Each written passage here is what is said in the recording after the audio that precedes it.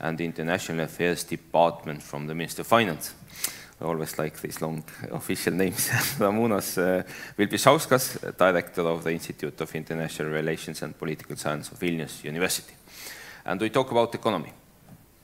General picture, economy seems to be a very clear case where the EU unites the Nordic-Baltic Baltic region. The internal market, for sure, has contributed for trade. We have very intense trade relations within the whole region, as it, of course, always is between the neighbors, but clearly the common framework has contributed to that. Just when you look to the latest Estonian statistics, then Finland and Sweden are the main export partners. Latvia is also always among top 5. Lithuania also.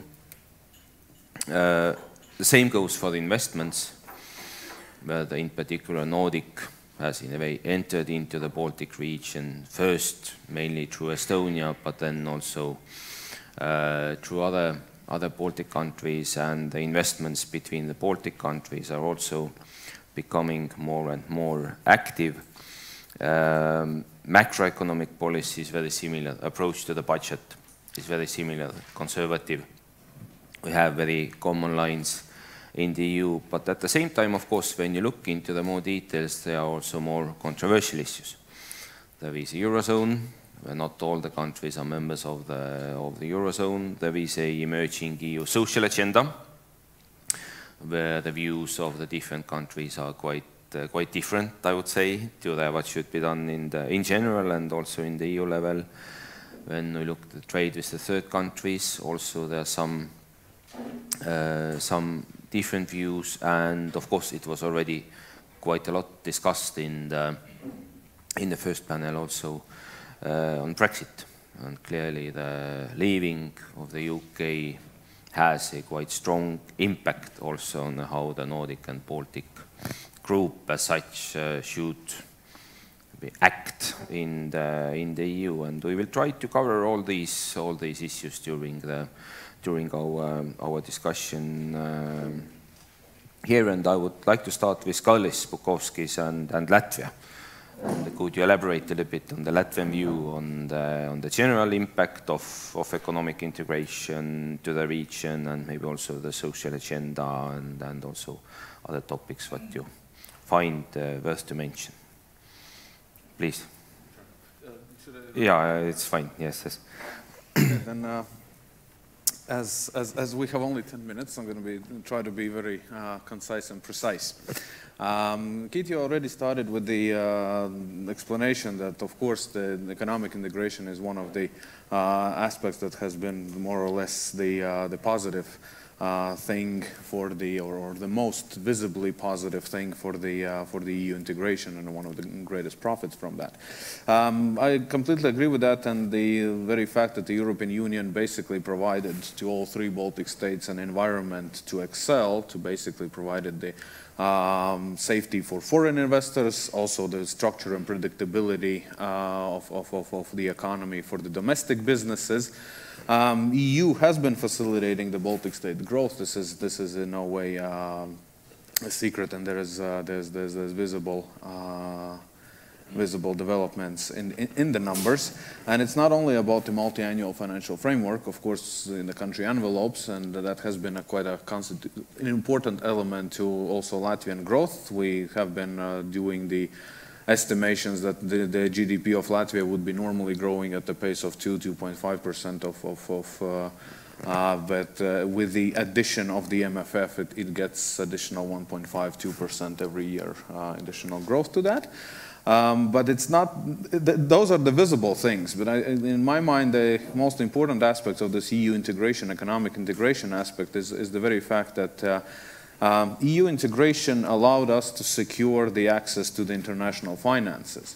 And it's a paramount aspect for all small countries, especially the ones which we are here located somewhat marginally in periphery is to have the access to the finances and to the technology, and in this case being part of the European Union, being part of the Nordic-Baltic region is essential part how to acquire this. So in this case, from the perspective of, I'm going to start quickly about the success aspects of the European integration from the economic perspective. Of course, the influx of investments. And in this case, of course, the Nordic-Baltic framework is essential because those are the predominantly Swedish banks who have been facilitating capital influx into the Baltic states and actually have been becoming the structural banks and an essential part of very many sectors to be actually developed, including in Latvian case, being that the university study crediting, being that the real estate property sector, being that financing to the big enterprises, being that also financing to individual entrepreneurs. That has been actually the capital which the domestic indigenous banks lacked, especially in the 90s, and starting with the influx of the Swedish, also Finnish capital. That has been a tremendous progress from the point of view of the capitalization of the economy. So in this case, our catching up with the European Union average, in Latvian case, well, when we joined the European Union, we had about 46% of the average of the European Union GDP per capita. Now we are at the levels of 64. After Brexit, we're hoping to reach the level of 65, because of course the average level will decrease. Sorry for the cynical joke. So in this case, another thing which has been essential is us becoming part of the global production processes, meaning that our companies are part of the very many major European enterprises, and they have had access to the technology, to the know-how that previously, before the EU membership, wasn't that easily available. Same time, of course, we have been donating labor force, as some of my colleagues have been always saying. We could be considered as a donor countries as well, because we are the ones who have been losing the labor force in the advantage of Western European countries. But at the same time, of course, we should not forget the remittance aspect and the very fact that the money being sent back to the Baltic states. In case of Latvia, the number is estimated about €500 million every year from all around the world. That is the number that is being sent to the family members back home. Is it only the economic integration? And now I have to actually put a little bit of tar in the whole honeypot. Is that at the same time, especially in case of Latvia and Lithuanian case, that's a little bit less visible, but in the case of Latvia, we are still facing, and that's one of the biggest problems, is that this fragmented economy. So according to economic integration theory, the idea was that basically companies will be merging, mergers and acquisitions happening in order to be able to compete with foreign or bigger companies from other European Union member states. In case of Latvia, you don't see that happening on a quick scale. It's actually very often the situation that the tax rebates and tax deductions actually allow companies to be more into being small, willing to be smaller than actually merging and becoming. And bad is the entrepreneur who doesn't want to be a monopoly. But in Latvian case, apparently there are very little number of those. Another thing which is very often mentioned, although I do not fully agree with this, because I still think that the EU funding, and meaning multi-annual financial framework and country envelopes and also the agricultural subsidies have been helping the economy to be capitalized, but there are very many voices who are saying that this has dependence on EU co-financing is actually hurting the economy. So to a large extent, some of the companies capable of being quite productive also without any assistance there, this decommercialization has been happening in the minds of some of the, or way too many businesses. Marketing, that's another thing which actually, again, being part of the European Union, well, first of all, the costs. Some companies cannot afford it. In some cases, they don't understand why it's even necessary. And marketing is actually one of the things which needs to be very, very quickly increased and promoted and adjusted in the Baltic states and the Baltic of the Baltic products as such. Just to finalize, because in order not to run around, not to run above the promised 10 minutes, social agenda aspect, and that of course, as I said, the fragmentation aspect in the economy, which is pushing also the salaries down, is that inequality has been the problem, especially in case of Latvia, but actually it's the problem in all three Baltic countries, that inequality has been one of the biggest social problems. At the same time, of course, taking into account our understanding that we cannot be increasing the wages and social benefits just because we, first of all, need to preserve our competitiveness. That's the logic which is still there. From the other point of view, this, especially in case of Latvia, it's not only the very fact that this year is the first steps to progressive taxation that in the fiscal policy, is actually demonstrating not only the fact that this is being done before, well, in the election year as a, so to speak, government, I'm going to say this, government populist plans, but it's also the very fact that it's a part of the national security. Whatever internal divisions, and especially if those are exacerbated by external influences, of course, can become dangerous dividing forces in the country. And so in this case, social inequality issue is one of the topical issues that needs to be addressed, so to speak. In this case, not the country should be rich, it's the people who should be, in this case, participating in the process and having the stake in all the process as much as possible. Then, of course, the productivity issue, when we speak about the competitiveness and not having the higher social standards and following all the hopes and expectations of the social rights pillar of the European Union. It's actually this productivity issue. We are always a bit of in a tricky position about the productivity and higher wages. Does increasing wages increase productivity, or vice versa?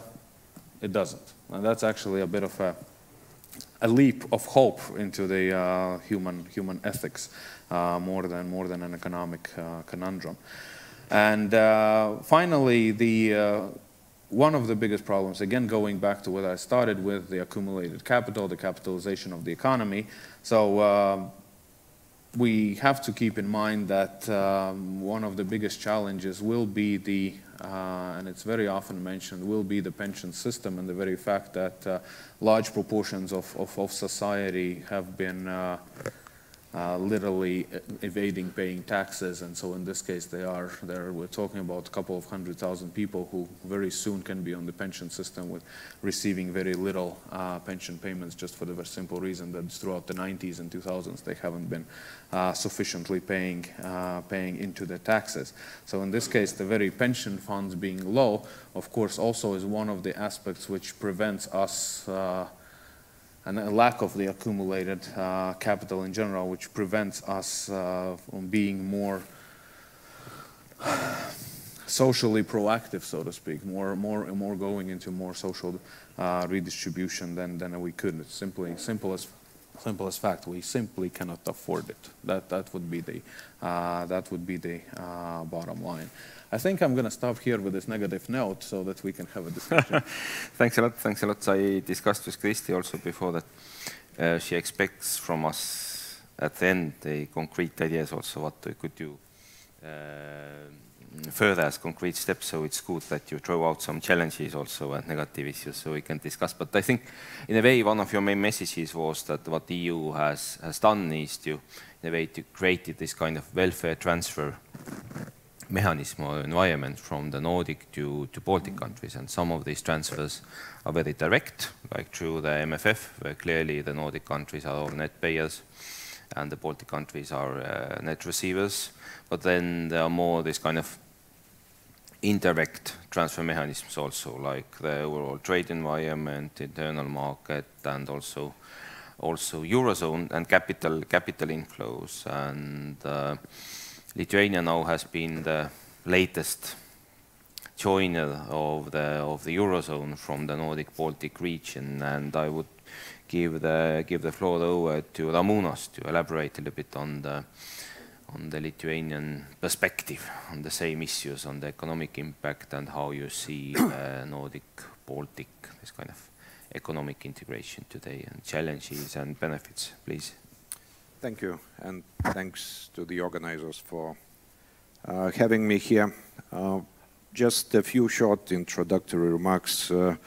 Starting with Euro introduction, not just Lithuania, or 3 Baltic states, interestingly, joined the Eurozone as the last step of the exit from the Eurozone crisis, which is very different from most other EU member states, in particular southern Eurozone members, where crisis initiated debates about potential Grexit and breakup of the Eurozone. In some Central European countries like Poland, Hungary, we see basically abandoning the debates about the target date of Euro introduction. In the Baltic states, I think, for 2 reasons. One is monetary policy that was set up in these countries. I mean, fixed exchange rates, currency board arrangements in Estonia and Lithuania. Euro introduction was seen as a logical next step. And there are some calculations made in Lithuania how much cheaper it would have been to borrow during the crisis in 2009, for example, if investors were not counting theoretical possibility of devaluation of our national currency litas. So if there was euro by then, there are concrete numbers by how much cheaper it would have been to borrow for the Lithuanian institutions. So this is one interesting aspect which I think needs to be underlined. Another reason, of course, is have interdependence with the rest of the Eurozone and also non-Eurozone EU member states. Generally, European Union and the common market, as well as the common currency, which was also presented by the European Commission in 1990 when Jacques Delors' report came out. It was presented as the next step of integration, which is natural when we have a functioning common market. Of course, there is no complete common market in the EU, and I think it will never be fully complete because of technological progress, because of other reasons. Well, domestic companies that are still trying to get protection from competition from other EU member states. But still, by global standards, EU is a very densely integrated area. And I think from the point of view of an economist, EU is first of all an instrument of managing interdependencies. Trade interdependencies, investment, movement of people, and single currency is part of this effort of managing interdependencies. I recently talked with our central bank governor, Vitas Vasiliauskas, about how Lithuania is defining its national interests within the Eurozone, being part of 19 members of the Eurozone. His first point was, we are open, interdependent economy. And this basically defines our national preferences. Therefore, we should be aware what's happening in those markets which are important trading partners to us, to our companies. We should support monetary policy that advances growth in those markets, not only in Lithuania, but in Germany, in Latvia. Well, Poland is also an important market for Lithuania, even though it's not in the Eurozone. But the point is, if those countries are growing, it's good for Lithuania. And I think this should be also underlined as an important point. Not just Baltic states, Nordic countries also, by global standards, very small open economies. And I think in Nordic countries, this understanding among policymakers is much stronger than in the Baltic states. Maybe in Estonia, it has been traditionally more clearly perceived since Estonia already in the early 90s started implementing very open trade policy, and I think it was a decision that allowed Estonia to become more dynamic economy compared to Latvia and Lithuania. But the point for such economies like Baltic states and Nordic countries is, first of all, we are very much affected by what's happening outside of us, both in a positive sense and in a negative sense. Positively, we grow if our main partners are growing. In a negative sense, what we saw in 2008, 2009, if something bad happens, if there are financial sector problems, if economies go down in the outside world, we are likely to experience the same. What it all means? It means we benefit from rules of managing interdependence. And I get back to my main point. EU is an instrument of managing interdependence. So Brexit policies of Donald Trump, they are, I think, causing so much concern because they question instruments of managing interdependencies. And therefore, they pose the biggest risks for countries and economies like Baltic states and Nordic countries. And I think this threat perception is one of the new uniting factors that I see is encouraging Baltic-Nordic cooperation and also search for other partners in the EU, which was discussed in the first session. Netherlands, Ireland, Hanseatic League, I think these formats are, to a large extent, a reaction to Brexit, which will weaken the single market, unfortunately. Voices supporting further consolidation of the single market will become more silent or weaker, unfortunately. That's bad news for the Baltic states, and also transatlantic tensions. In particular, zero-sum mentality of Donald Trump when he looks into trade relations, where he applies the same logic as companies competing among themselves. He sees countries competing among themselves, which is completely wrong. If we are familiar, at least, with Adam Smith, David Ricardo ideas, you cannot compare companies and countries competing in the same way, because comparative advantages provide benefits to all international trade participants, although these advantages are different. And I think the biggest challenge to come to the social issues is how to show the benefits to population of this international competition, of being part of the single market, because, well, election of Donald Trump is, to a large extent, an outcome of the popular revolt against what are seen as effects of globalization, stagnant incomes of middle class in the US.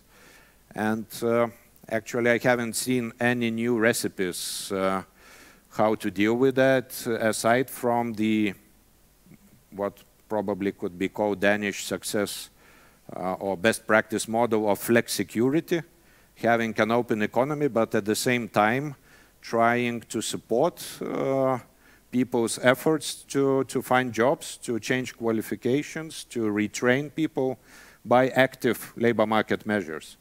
And I think this is the key issue also in the Baltic states in how to address many social issues.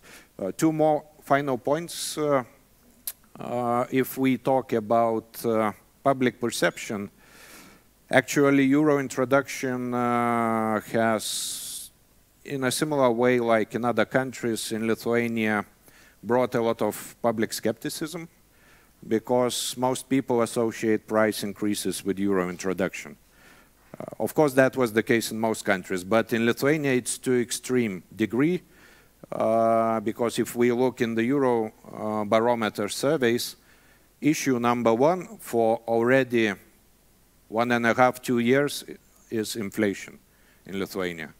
Not emigration, not unemployment, not refugees or things like that, but it's inflation. And of course, this could be partly explained by convergence process, and many economists are saying that. Lithuania actually has been the fastest converging country in the whole Central Eastern Europe. If we look into Eurostat data since Lithuania joined the EU, the rate of convergence was the fastest among this region, but it creates resentment among population, and this is a difficult issue, I think, because you cannot regulate prices in a market economy, you cannot have magical recipes to such problem.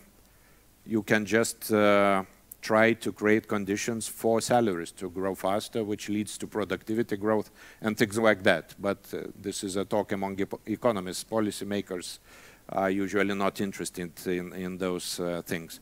And another important issue is, of course, migration, emigration to other rich EU member states, and this is, again, an outcome of single market integration. What, from the point of view of economists, is a good thing, when countries with different levels of economic development are integrating, poorer countries grow faster, they attract investment from richer countries attract labor from poorer countries, thereby reducing unemployment, getting additional labor, and also growing faster as a result of this. But when these differences are very significant, and I think that has been the case since enlargement of 2004, we get social and political tensions. We saw that with the Services Directive, debated in 2005, 2006, demonstrations in France, in Belgium, in Germany. They were all basically the result of concerns that cheaper labor will come to those countries. You know, Polish plumber, the image of Polish plumber created in France, it's a symbol of cheap labor coming to compete with local force in richer countries. On the other hand, we have a lot of debates about immigration in the Baltic states, and Lithuania, Latvia in particular stand out in this respect, though I should also say in the last 3 months, for the first time, our net balance of migration became positive. More people are coming to Lithuania than leaving, which I hope is a new trend, and it doesn't seem to be tourism, not a summertime phenomenon. At least we will see that quite soon. So I'll stop here. Maybe Thank they you. have counted in some tourists. Yes, yeah, I'll be happy to elaborate on Brexit and transatlantic relations. Indeed, if indeed. we talk We will thank you. come back to these issues later on. But indeed, of course, the interdependence of our economies is very high, as you rightly said, and these are all open economies, and this is, of course, one of the reasons. But you raised a very interesting point of the public image of the conversion, and normally it's other way around, like the Trump issue, and that it's still more the countries who have already higher welfare, they are afraid of the people are afraid of the losing their jobs, etc. But this is not, I would say, you can argue with me, but this has not been the main issue in Nordic-Baltic. I have not very much heard these discussions of in Sweden or Denmark or Finland that the Baltic people will come and take our jobs, though there are quite many Baltic labor also in these countries. But indeed, there is another issue of that the people are flowing out, and that the conversion might be perceived as too quick in terms of the price increases and general issues. And this is maybe also one of the issues we could discuss later. But it seems indeed that the trend is a little bit changing also with when the welfare is increasing, that you referred to the 3 last months, where in Lithuania migration has been positive. This week there was just the news that now in Estonia it has been last 3 years where the net migration has been positive, not in a very high rate, but still for a couple of thousand people are coming in more than leaving. So this might be also the case for other Baltic countries in the future. But let's continue with the conversion. and the Eurozone and Economic and Monetary Union, that we have a situation where at the beginning, when Eurozone was created, and only Finland was part of the Eurozone from the Nordic-Baltic region, and then other 3 Baltic countries have joined, but other Nordics have not. And so not all the countries of the Nordic-Baltic are the members of the Eurozone, which has some impact. I don't say that it creates some issues or big problems, but it clearly has some impact. It has impact on trade, on how the enterprises interact, but it has impact also on how the countries can act in the EU, because still quite many decision-making mechanisms are separate for the Eurozone countries compared with the not Eurozone countries. And Andres, maybe you could elaborate a little bit on the Eurozone, EMU, and maybe also on the EMU reform, which is a nice hot issue currently in the EU debates, please. Thank you. I'd gladly do so. But first, I will dwell a little bit on the issues already covered by Ramunas and Karlis. I mean, EU has been really a kind of uniting factor also for the Nordic-Baltics. And I mean, basically with one clean sweep, you actually created one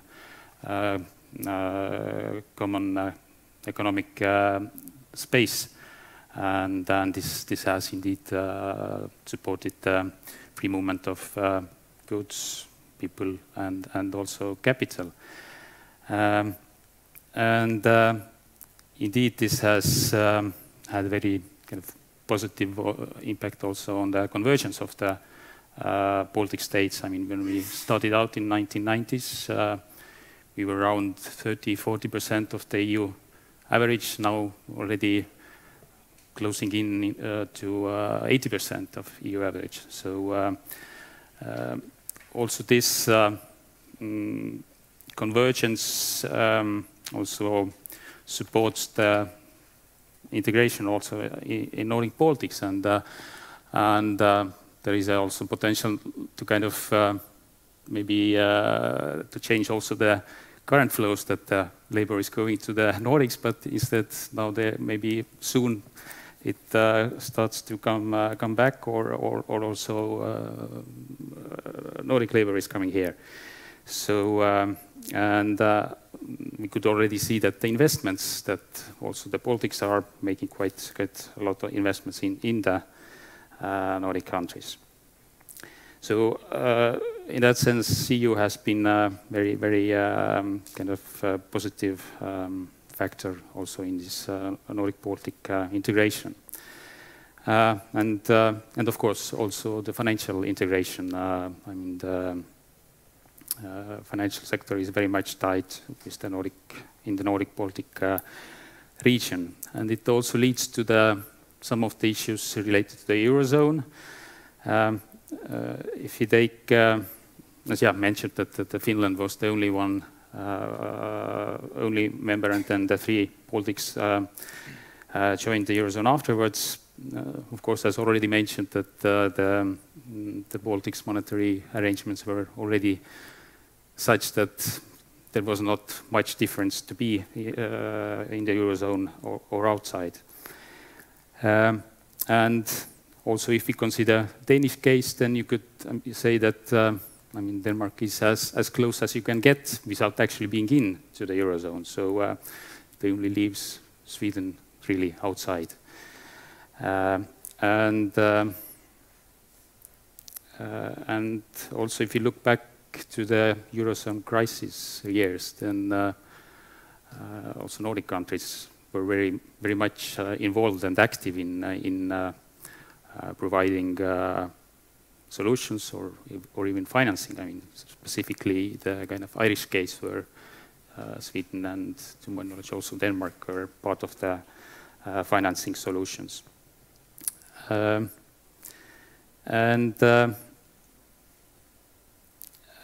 then if we also consider the current discussions on the Eurozone reform. I mean, they are conducted in an inclusive format, so every member state has the possibility to participate and influence how the future of the Eurozone is formulated. And then the kind of similar positions the Nordic-Baltics have on the different issues. They have been also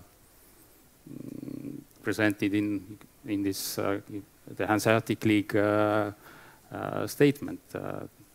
We do share common principles, and then this also makes us natural partners in those Eurozone reform discussions. And maybe one example where this cooperation could be taken to the next level is the spin of the Eurozone, the banking union.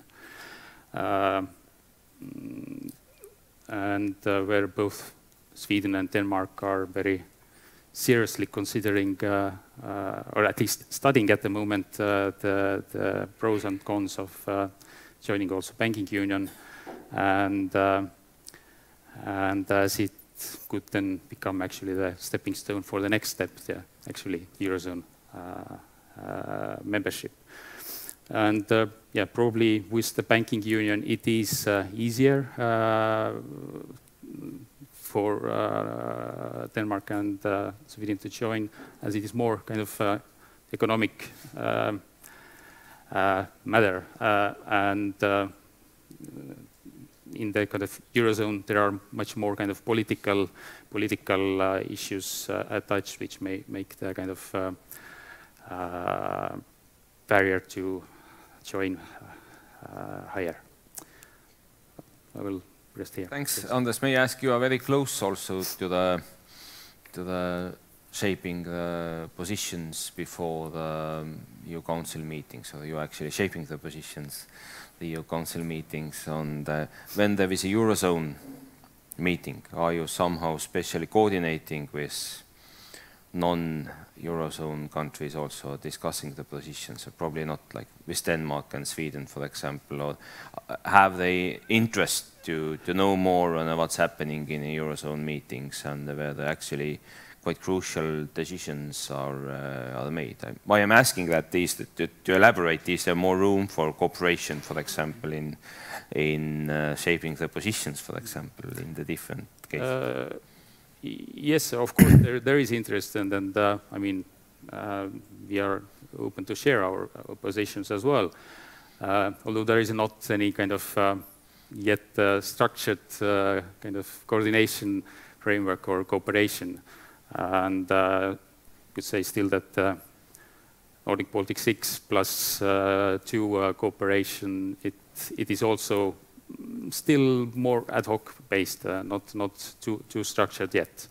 But when things get more serious, I guess there is potential for this coordination, for more coordination, yes. And maybe second question on EMU reform, that when you look to the key issues like creating the European Monetary Fund, also what concerns stabilization mechanism, these kind of big issues, that are there any differences between the Nordic-Baltic, or are they all at the same camp in the big EMU reform issues? I think we are more or less in the same camp, as we are all kind of really trying to understand for the need and what would for those new capacities the reforms foresee, and if they are really needed in the way they have been proposed. And of course, what kind of joins us is that it is the member states itself who should actually bear the first responsibility also on the fiscal side, that you should not think that there is always somebody coming and helping you out when you are not acting responsibly yourself. So you should be responsible, generate buffers, reserves when there are the good times, and then you will be able to react during the downturns. Thanks, but I think you raised one very, very crucial point on that Eurozone. It's not only about euro as a currency, but it's also about other policies and, for example, the banking union. And there maybe the impact for a region, some countries being in, some countries being out, is even higher than taking the taking the euro. That, for example, for banking union, there is still quite big difference for Danish and Swedish banks, are they in or out, and it for sure influences very much also the Baltic region, because we have mainly Scandinavian banks here active also. So this is clearly one of the issues which is for the future to elaborate and discuss on how the non-EU Nordic-Baltic countries should move ahead with that. Yes, indeed. I mean, I think there are very much kind of economical issues behind that. I mean, also Swedish, Danish intentions, or at least interest for the banking union. I think it has been even more triggered by the fact that there might be some of the banking groups who would like to relocate their headquarters. So, I mean, there are very, very concrete facts behind that. Yes. So now we need to think: is it issue what divides or unites the region? But let's move to Nele and to the very hot topic nowadays in all the international discussions, which is international trade and trade in general. And we will not talk so much about Juncker and Trump, but we will talk more about the trade in the region and in the overall international context. Please, Nele. Well, thank you. So we clearly live in volatile times and in a volatile world. The long-established partnerships and, in fact, the economic order post-Second World War and the institutional setup are being challenged. The talk of trade wars is in the headlines. Concepts such as regulatory alignment and WTO quotas and customs union, previously reserved for the genuine trade policy geeks, are nowadays discussed broadly in public. So I guess it's because of that I have received this kind invitation to the panel, for which I'm very grateful.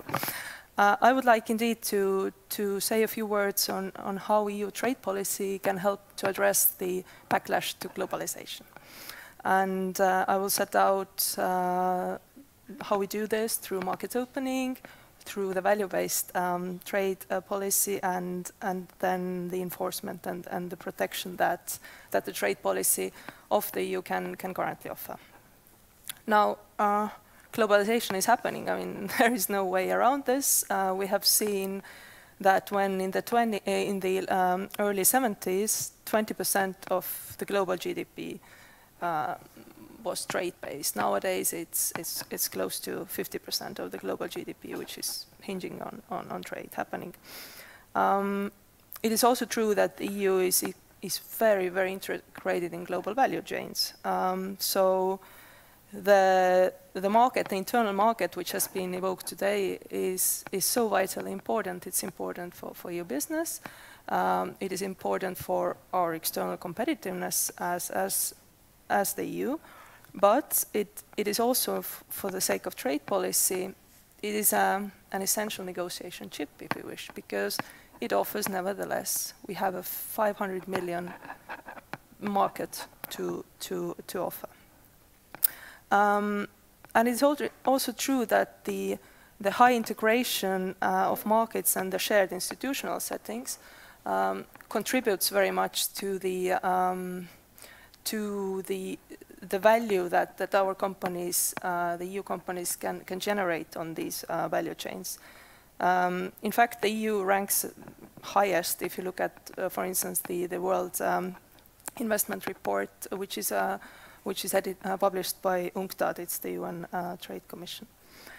So, so when all this is so valuable, how can we defend and shape the multilateral order, the trading system, so that it serves us also in the future? We do that, obviously we have a very rich bilateral negotiation agenda. You may have noticed, and I'm sure you have, is that there was quite an unprecedented public debate around CETA, the EU-Canada agreement, which today is provisionally applied, so it is in force. Japan agreement was signed only in July, but it is also moving towards being applied. So these are all important steps, and there are many, many negotiations that have been concluded, like with Singapore, with Vietnam. And there are also, against all these geopolitical shifts and so on,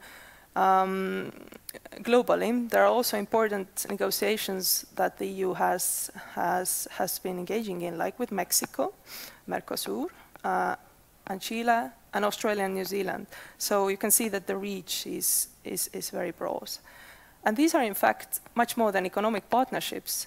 In the end, many of these agreements also have formally sort of the association element there too, so they are also political partnerships in many cases. So, and there is obviously much that the trade agreements that the EU currently signs and applies, it's much more than simply tariff reduction. There is an agenda that also projects EU single market to the world, if you wish. So we have been engaging on digital trade, for instance, and then, of course, very, very important things like for instance, in the CETA, in the Canada agreement that the EU has in force with Canada, there is a sustainable development chapter, which is very, very, which is new and which is important. Also, in the Japan agreement, for instance, there is a whole chapter dedicated to SMEs, because in the end, 99% of EU companies are small and medium-sized enterprises. So it is also important that you don't only build the roads, so to say, but you also teach people how to drive and how to use the roads. So when 99% of companies are in fact SMEs, it is very important to create the channel to help the SMEs benefit from these agreements. And not only SMEs, and therefore you may have mentioned that, you may have again noticed that obviously Cecilia Malmström and this Commission has been doing a lot for enhancing transparency in how the EU negotiates trade agreements, and you can find really a lot of material online which so far was not made public.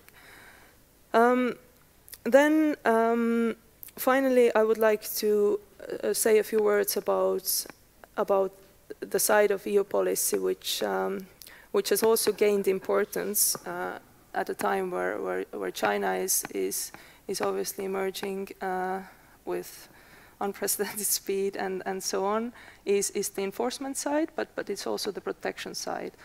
You have heard President Juncker say so many times that the EU is not naive free traders, that, you know, when we need, we have the means and tools available to protect ourselves. The EU has gone through what we call the steel crisis, meaning that the overcapacities generated in China have led to huge pressures on dumped and then subsidized goods and then products coming into the EU, to which the Commission has reacted with a very high number of what we call trade defense measures, so basically to offset the price differences. sort of the second example I would like to bring here is, in the previous panel, I believe it was mentioned briefly that the concern about security is obviously becoming increasingly prevalent in the EU, but it's also the sort of the economic security and how do we deal with threats to companies or projects that are in the public order or in the security interest to the EU. So there is a proposal which is on the path of hopefully being adopted to deal with something called screening of investments. So how do we screen the foreign direct investment that comes into the EU? Finally, on the enforcement side, I mean, indeed, it is one thing to negotiate all these agreements. There are over 30 that are in place, in fact. But the other thing is obviously to make sure that the benefits really accrue. So how do we make that happen? One example is obviously that the EU has a very clear agenda to bring down barriers to trade all over the world. Only last year, 2017, 45 obstacles were resolved in 28 countries. And this is basically an activity that the European Commission engages in on behalf of companies and governments of the EU to help to convince the third country governments to tear down the barriers, not so much tariff, but really the non-tariff barriers, the bureaucracy, the licenses, that type of thing which can make access to foreign markets really, really tedious. And then, as I started off by alluding to the uncertainty and to the challenge that the multilateral institutions, and notably the WTO, the World Trade Organization, are facing, obviously it is not easy to turn an organization of 164 countries around in a day. It takes time, it takes effort, but the process has started, and I think the imminence of the challenges is being realized. The EU is approaching this to try to promote, with like-minded partners, the need to, first of all, to make sure that also globally in WTO there is a dispute settlement system that survives, that there continues to be a way to solve trade disputes, that appellate body, as we call it, or it's called, that the appointments are made. Second issue, which obviously is very important, is to address the gaps in the rule book, because I mean, the developments were mentioned, the technological change, and so on. I mean, there is a need for rules that survive 21st century and beyond, that are made for purpose. And the third is improve the day-to-day work of that institution. So this is also what we are really, as the EU, working on to sort of pull our weight and also contribute to the not only survival but hopefully development of the World Trade Organization, to keep it relevant and effective. So I think this is what I would like to leave it to. Bono, you know, the U2 singer, he wrote in the FHA, Frankfurt Allgemeine Zeitung, that Europe is a hard sell these days, and this is despite the fact that, you know, world or Europe hasn't been better since 50 years or so. It's a good place to live, and also trade policies is a hard sell. But I think we are very determined to continue promoting it and making sure that the EU and obviously the Nordic-Baltic region, which are champions of liberal trade and trade policy, can gain from it. So thank you. Thanks, Nele. You mentioned also the new trade agreements what now EU is pursuing, and let's be frank, I think the Nordic countries have higher interest for these agreements just because there is more capacity and more potential for trading with these countries. Do you agree with that? And how you would comment the Baltic countries' positions? Or are they still all supportive? And how you see this kind of Nordic-Baltic synergies when negotiating on the new free trade agreements? Thank you. Well, trade policy, as you know, is an exclusive competence of the EU. So therefore, the Commission negotiates these agreements on behalf of the EU. But obviously, nothing happens without the member states having given the Commission a mandate to do so. And then there are obviously regular contacts during the negotiations, and then obviously the signing again is and concluding are being approved by the Council. So and when we talk now about these big agreements that have recently been signed and approved, EU trade policy has been very consensual. So therefore, I would say that I think there is an understanding that what trade policy can contribute to Europe. I mean, every additional billion of trade generates 14,000 jobs. So I think these numbers are known. It is true that when it comes to voting on different legislation pertaining to trade, relating to trade, the same trade defense measures and acts and so on. So there, obviously, you have voting and member states have different alignments. But I would argue that we should rather, of course, it gravitates towards the region where we're in, the more the trade liberal approach. But I would say that there are lots of like-minded partners as well. The second question about the trade, to try to push a little bit out from the Commission comfort zone also on the issue that indeed, yeah, trade policy is the common competence of the EU. So basically how the Nordic-Baltic can cooperate is just to coordinate the positions on the specific trade agreements.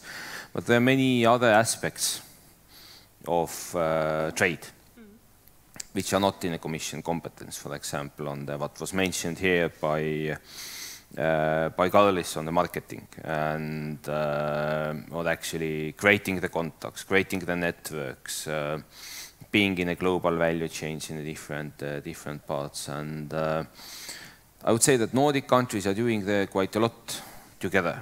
There are Nordic embassies and this type of nice things to promote the companies. There have been not so many Nordic-Baltic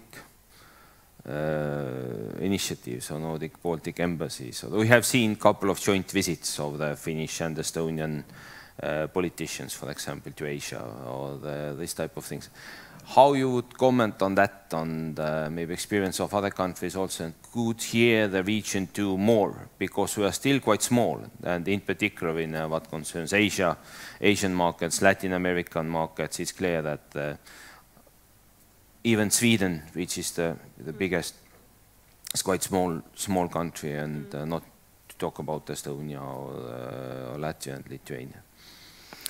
Well, indeed. I mean, I think you answered the question yourself. I mean, export promotion obviously is a competence for member states, and there, the more I think they can pull together, the better, especially the smaller countries, to succeed out there. But I would like to say that I think because I also work very closely on the Eastern Partnership region, and there, when we talk about initiatives in the region, it is true that I think there, in these countries, if we take Ukraine, Georgia, for instance, you can see that both the Baltic states are there with their projects, but also the Scandinavian or the Nordic.